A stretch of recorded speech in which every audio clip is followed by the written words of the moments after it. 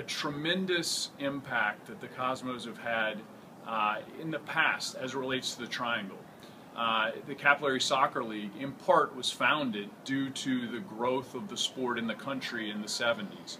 And certainly the North American Soccer League, and specifically the Cosmos of that time, Pelé, Beckenbauer, all those great players, were a big reason for that. So the launch of the new Cosmos, the fact that we're hosting them here on Saturday, the success that they had in their home opener, the media coverage is fantastic for the RailHawks now. But there's a lasting legacy of the first version of the Cosmos here in the Triangle, and that's folks like myself who are in their mid-40s, began playing the game in the Capillary Soccer League in the 70s. Yeah, it's really exciting to have the Cosmos in the NASL, have them coming to Wake Med Soccer Park.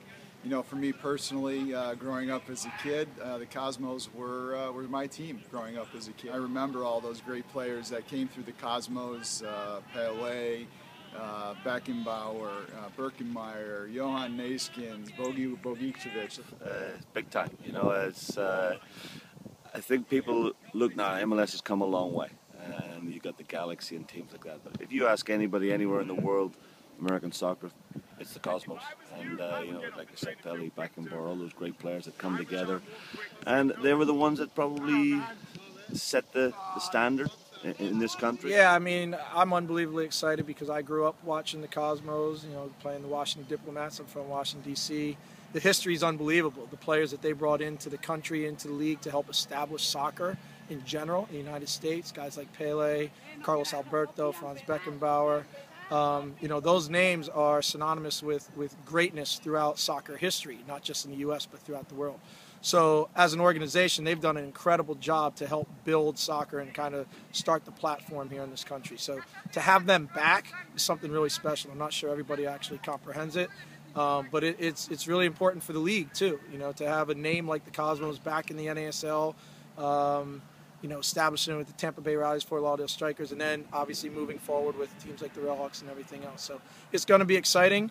They haven't had a loss yet, so hopefully we can be the first team to introduce them to that.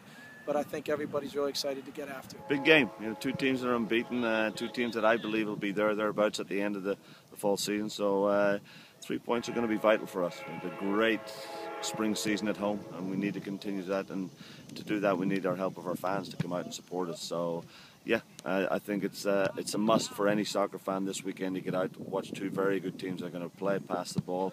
Bring your kids out, you're going to learn, you'll see a great game, and fingers crossed, hopefully 3 points for the RailHawks. It's our opportunity to showcase ourselves again to a new market, in essence. The New York City marketplace. I want us to put our best foot forward, wear your orange, the passion, the tailgating, getting out here early and creating that atmosphere that we're becoming known for.